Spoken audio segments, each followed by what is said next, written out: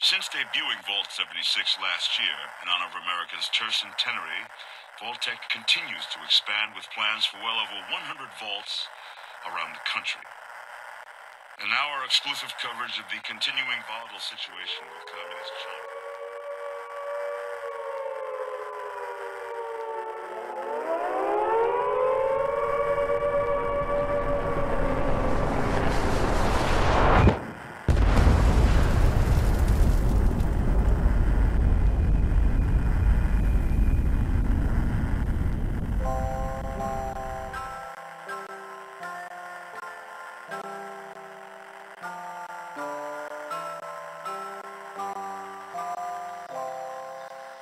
There once was a magical place called Vault 76. It protected the best and the brightest of the land from the ravages of the world above. While the surface was burned by nuclear fire and overrun with monsters of radiation and mutation, the people of the vault lived safe and secure, preparing for the day when they would emerge into the new world. Before the plague, before Reclamation Day, and before our residents would become the heroes and villains of a much larger story, it was their time in the vault that helped shape their destiny. As the night draws near, grab a warm glass of milk and a fancy lad snack cake, and sit back as we present Bedtime Stories, Tales from Vault 76.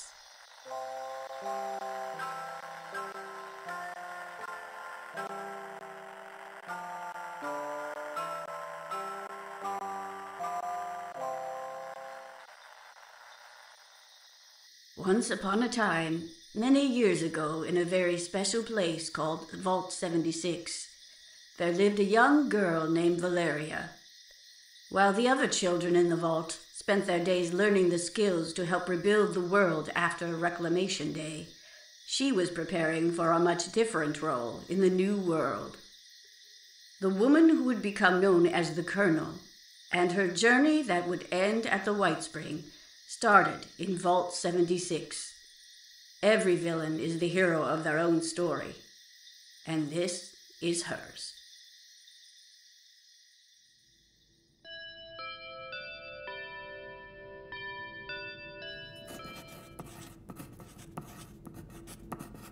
It was 22:30 on a Friday night, and Albert Faustina was where he normally was this time of night, sitting at his kitchen table, writing up his weekly report. He'd lost track of the number of small notebooks he'd filled since the day the vault door closed, back on October 23, 2077. But it was all part of his assignment: monitor the loyalty of the Vault 76 residents and report back to the Whitespring after Reclamation Day. When he and his wife Beatrice weren't performing their cover duties with the other residents, they were spending most of the rest of their time training their daughter. Before the war, neither he nor his wife seriously talked about having kids. Their work at Sugar Grove didn't lend itself to family life. But when Beatrice found out she was expecting here in the vault, well, their perspective changed. That didn't mean they'd gone soft. Once their daughter had been old enough, they had started training her to follow in their footsteps. The world above was going to be dangerous, and ordinarily that would have been enough. But being government operatives, both Beatrice and Albert had bigger plans for their daughter. He was just finishing up when he felt that familiar itch between his shoulder blades. Albert didn't even need to turn around. Can't sleep, Val? Young Valeria Faustina gave a little scowl. She tried to be as quiet as possible and sneak up on her father, but he always seemed to be able to sense when she was coming. No, sir. Valeria never referred to her parents as Mom or Dad, or even by their names. It was always Sir or Ma'am. Albert turned around in his chair. His daughter, now officially a teenager, having turned 13 the month before, was standing in the doorway, dressed in her standard Vault-Tec pajamas. You nervous? A little, sir. Well, tomorrow is a big day. Your mother has been looking forward to taking over your combat training for a while now. She's been very impressed with your skills and wants to help you refine them. Well, and honestly, there isn't anything else I can teach you. Albert had started training Valeria in hand-to-hand combat when she turned 8. He and his wife agreed that their daughter needed to learn all the basics before Beatrice would take over. Albert didn't consider himself half bad, but his wife had been the last human hand-to-hand combat instructor at Camp McClintock before her transfer to Sugar Grove. Why don't you come over here? I'll get you a glass of milk, and I might have something special, too. Albert patted the chair next to him and walked over to the refrigerator. Valeria padded over to the table and slid into the chair while her father poured a large glass of milk and brought it over, placing it in front of his daughter, along with a small plate of fancy-led snack cakes. Valeria looked at the plate and then up to her father with a surprised look. Shh, don't tell your mother. I know they're your favorite, and I sneaked some out of the commissary this morning. A lot of people would have expected that a veteran military man like Albert would have been disappointed to have a daughter instead of a son, but the thought never crossed his mind. Valeria was everything he could have wanted and so much more. She was smart, very smart, and she took to their training like she was born for it. More importantly, Valeria never hesitated, never backed down. Your mother isn't going to go easy on you. Remember those first few matches with me? I do, sir. When you broke my wrist. And what did you learn from that? I didn't pay enough attention to the position of your feet, sir. That's right. But you learned. And you returned the favor, didn't you? Valeria nodded. Another child might have thought how unfair it was to put an 8-year-old against a fully grown man, but instead she had taken every punch, kick, and fall in stride. Every bruise was one as a reminder to do better, learn, and not make the same mistake twice. And she had gotten much better, and finally it had been her father nursing his own bruises and a broken wrist of his own. It's gonna be hard. Harder than it's ever been. You're old enough now. And, your mother isn't gonna pull her punches, so I understand how you feel, but it's necessary. Every time you lose here is the chance to do better. Because out there, in Appalachia, losing a fight can get you killed. For Valeria, it was the same life lesson her parents had drilled into her for as long as she could remember. The world was a cruel place, even before the war. And their mission, what they needed to accomplish, required the will to do whatever it takes. And the ends would always justify the means. But that didn't change the fact that she was nervous. The last thing she wanted to do was to disappoint her mother. That's why she'd been pushing her father harder than ever in their fights over the past year. Valeria took a drink of milk and set the glass down on the table before taking one of the snack cakes and biting into it. She relished every bite. Once she had finished, she looked back up at her father. Sir, can you tell me a story? Something to take my mind off of tomorrow. Please, sir? Sure, Val. What would you like to hear?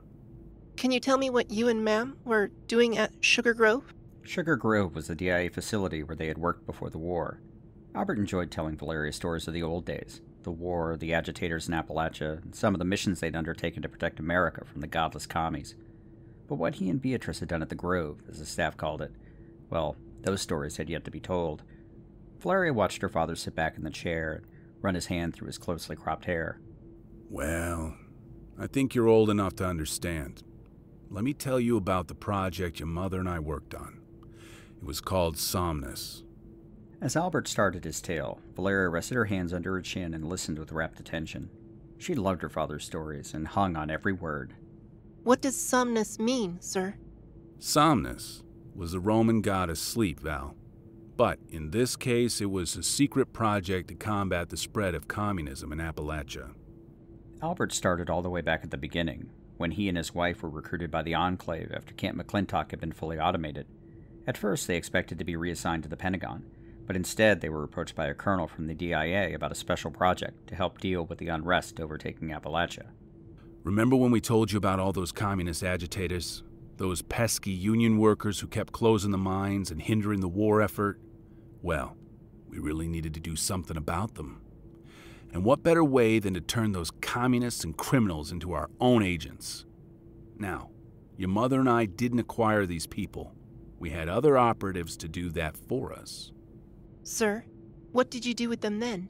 There were these wonderful scientists, patriotic Americans, each and every one of them.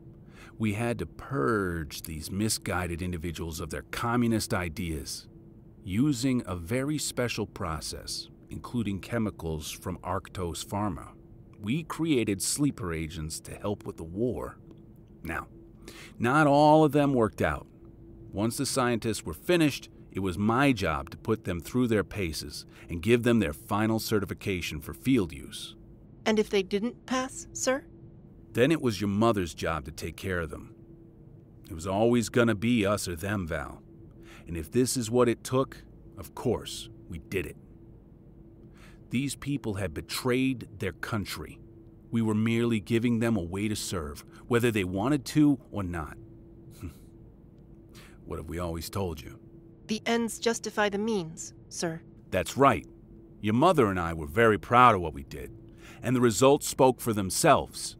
In fact, most of the time, these agents worked perfectly.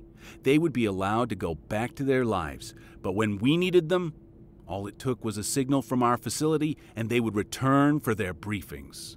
Valeria finished her milk and snack cakes, completely absorbed by her father's stories.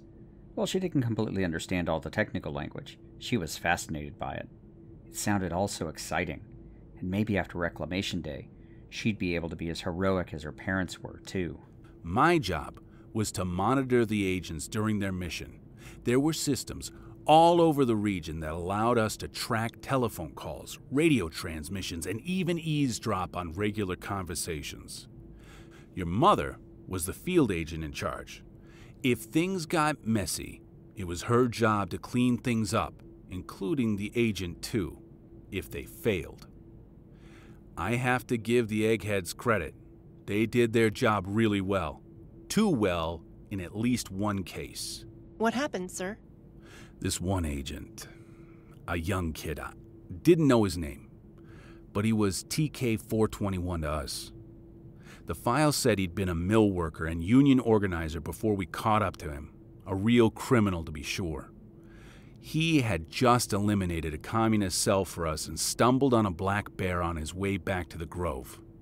He and the bear had words, apparently, along with a whole bunch else. By the time your mother got to his location, old TK-421 had killed that bear with his bare hands. Your mother followed the blood trail all the way back to base. See, old TK didn't stop. He followed his orders to a T. Bay found him, crawling right to our back door, missing an arm, and he was cut up pretty bad otherwise. So your mother did what she had to do and put him down. And that was the last mission for TK-421. Valeria's father continued to tell his stories, and Valeria put her head down on the kitchen table. She was finally tired, and before long, she had fallen fast asleep. And that was the first mission we ever sent a child agent on. Albert finished up and saw that Valeria had finally dozed off. He stretched and yawned, knowing that he'd need to be up early himself tomorrow. As quietly as he could, he picked up the glasses and plate, placing them into the sink. Walking back, he put his hand on his daughter's head. She murmured in her sleep, but didn't move. Albert smiled and carefully picked Valeria up, cradling her in his arms. She snuggled up against him, and he carried her back to her room. He gently tucked her back into bed, and as Albert was getting ready to leave, he stepped on something. Looking down, he saw that it was Valeria's old teddy bear. She had never played much with dolls. Her interests were more martial, but she loved her teddy. He picked it up and slipped it under her arm before leaning down and kissing her on her forehead. Love you, Val. Sleep tight. Albert smiled as he walked back to the kitchen, where he found his wife washing the dishes in the sink. Val couldn't sleep? Oh, she was just nervous about tomorrow, but she's ready. She better be. I'm not gonna go easy on her. I told her as much. She understands, and she's a good kid. But B, try not to break anything, at least on the first day. Okay, sweetie? We wouldn't want the overseer to start asking too many questions. Beatrice finished up and put the dishes on the drying rack before taking her husband in her arms. You know, going easy on her isn't gonna help her. Not here and definitely not out there. I'm gonna do what's best for our daughter. But I'll try not to put her in the infirmary. At least tomorrow. After that, no promises. That's all I ask. I love you, B, and I love Val. I just need to finish my report, and then I'll go to bed. It'll be a big day for all of us, and we need our sleep.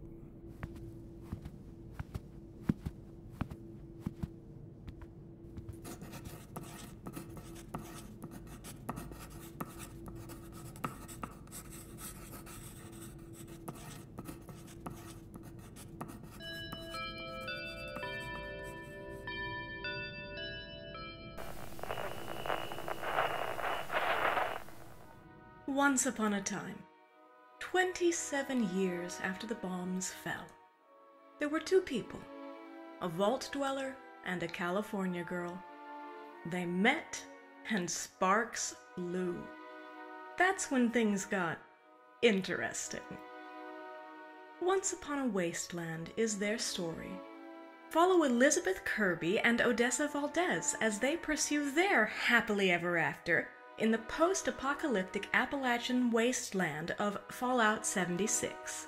Available on Spotify, Apple Podcasts, Stitcher, and many other podcasting platforms. Once Upon a Wasteland, a Fallout 76 love story. Available now.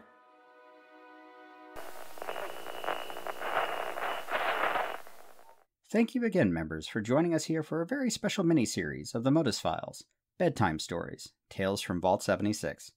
If you've enjoyed this content, please subscribe, and better yet, please leave a review to help others find our little enclave. You can also follow us on Twitter, @MODUS Files, for more information about our podcast, Fallout 76 content, and random musings on the Enclave. I'd also like to thank our cast, Pandora Beatrix as young Valeria Faustina, Dr. Mark Harsworth as Albert Faustina, Mandy Marie B. as Beatrice Faustina, and introducing Wendy Novosinski as the Overseer. And a shout out to the Apocalyptic Aristocracy Discord, home to a great group of fellow creators, the Robots Radio podcast community, and the rest of the Robots Radio Rocket Club, and Jeremiah Johnson, our favorite character artist who provided the wonderful character artwork you can find on our website. Stay tuned for our next episode of the MODUS Files, Episode 8, The Blood Eagle War, Part 1. Lastly, thank you to all of our subscribers and supporters. God bless the Enclave, and God bless America.